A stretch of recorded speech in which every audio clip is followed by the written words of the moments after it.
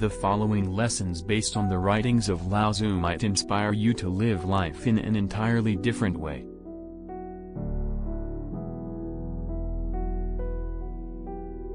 Number 1, don't force anything.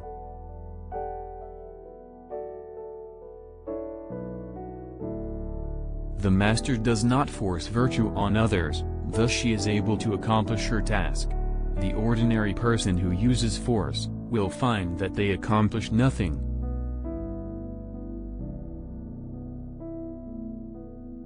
When we force, we go against the natural flow of things, which most likely gets us in trouble.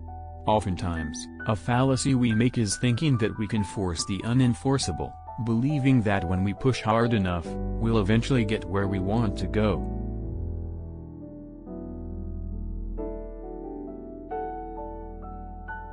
When we, somehow, find a way to work with nature, instead of against it, things will get much easier, and we won't exhaust ourselves so much.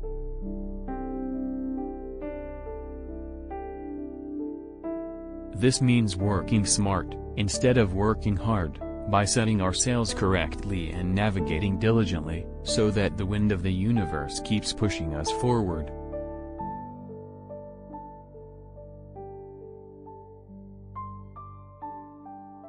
Number 2, don't overburden yourself.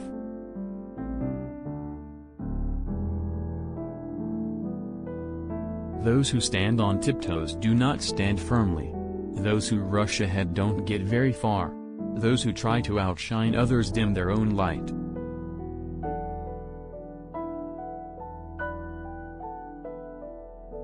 A typical phenomenon that we see in current civilization is that people are willing to push themselves too far. Pushing boundaries isn't wrong in itself, as it's a way to grow. If we look at strength training, for example, it's actually necessary to overstimulate the muscles.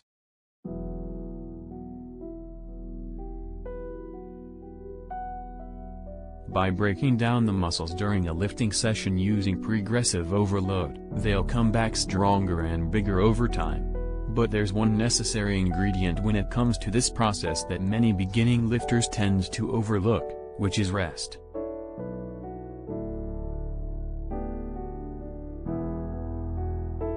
Number 3. Stop controlling the world.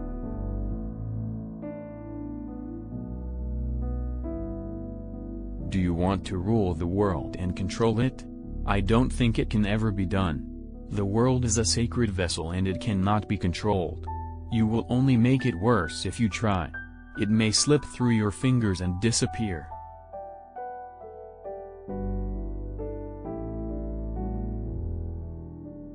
Good leader doesn't control but operates from the background. She lets people do things themselves and intervenes only sparingly.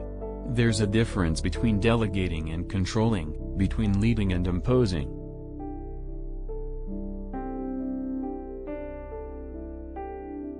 Leading and delegating can be done softly and without much interference, letting things go with the flow. Controlling and imposing often go together with force.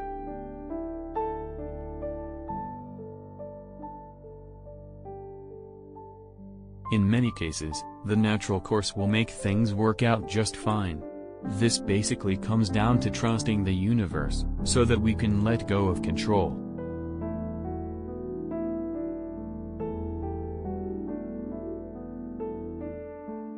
Number 4, enough is enough.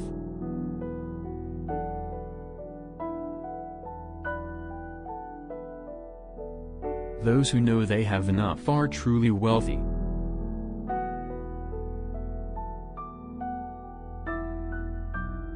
Our needs come with natural limits. We only need enough food to stay energized during the day, and we only need enough water to stay hydrated. Too much is harmful.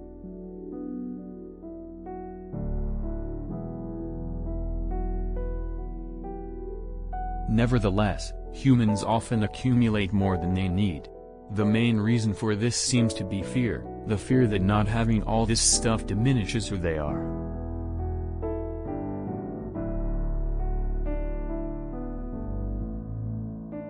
It's an ego thing. Having more means I am more. We also fear that we won't have enough in the future. But as we know, The future is uncertain. We can die tomorrow, and everything we own can be taken away from us in an instant.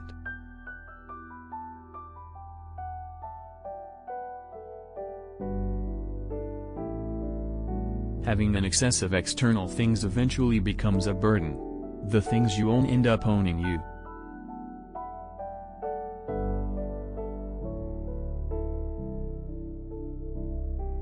Number 5, don't cling to life.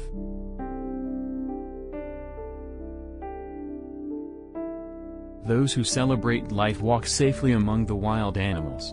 When they go into battle, they remain unharmed.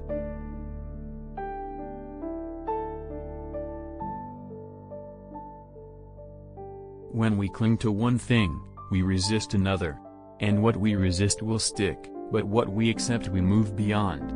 The ability to let go and go with the flow, and to be a flexible operator in a chaotic universe, is what makes us disciples of life.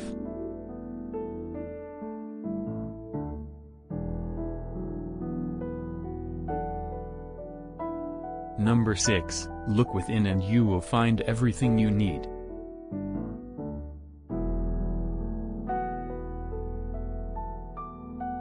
Knowing others is intelligence, knowing yourself is true wisdom. Mastering others is strength, mastering yourself is true power.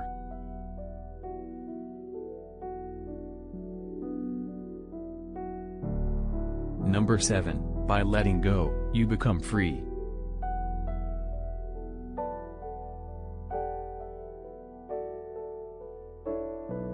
By letting it go, it all gets done. The world is won by those who let it go. But when you try and try, the world is beyond the winning.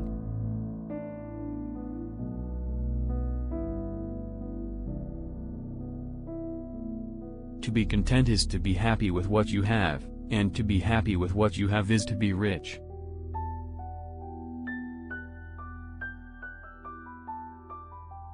Number 8, let go of your labels if you truly want to know yourself.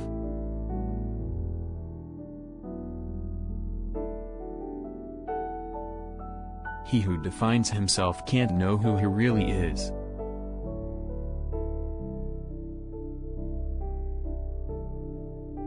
By not labeling yourself, you can flow freely from experience to experience, emotion to emotion, without being chained down to any one way of thinking. It's so much easier to move on from a mistake when you don't carry it along with you.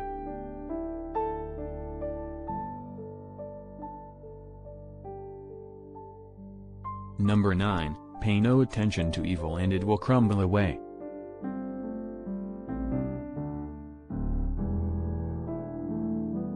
Give evil nothing to oppose and it will disappear by itself.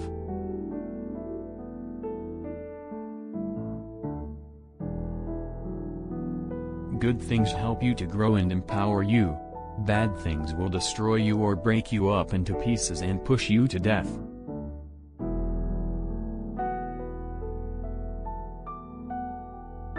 The best thing you can do is be stronger than the evil temptations around you, and you will beat them.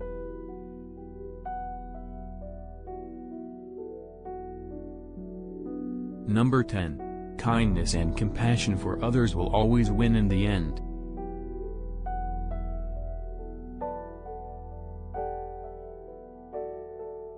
Kindness in words creates confidence.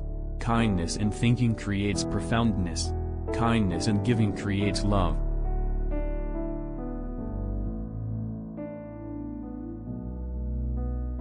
Number 11. Be yourself without caring what others think.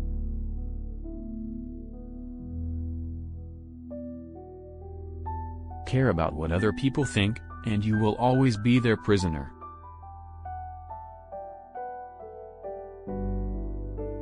Number 12. Wisdom and strength come from remaining humble.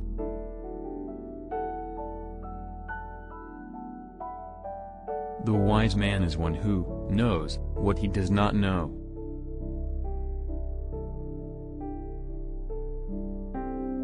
Number 13. Change is inevitable, so embrace it, even if it seems uncomfortable. New beginnings are often disguised as painful endings.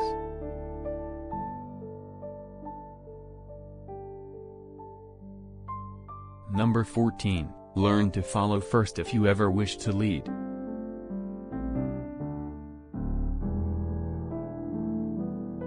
If you want to govern the people, you must place yourself below them. If you want to lead the people, you must learn how to follow them.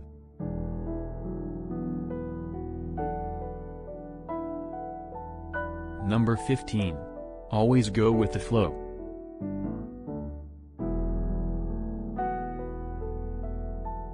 When nothing is done, nothing is left undone.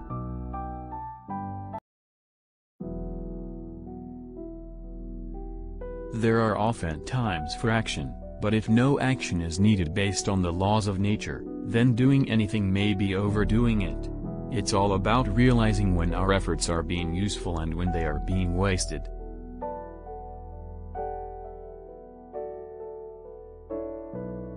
Thank you for being with us. Please like, share and subscribe for more videos.